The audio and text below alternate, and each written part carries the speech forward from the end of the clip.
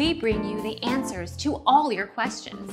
Be better than others. Enjoy the benefits of knowledge. Accept the answers from us. Bettas belong to a group of fish called anabantoids that have a labyrinth organ allowing them to breathe surface air.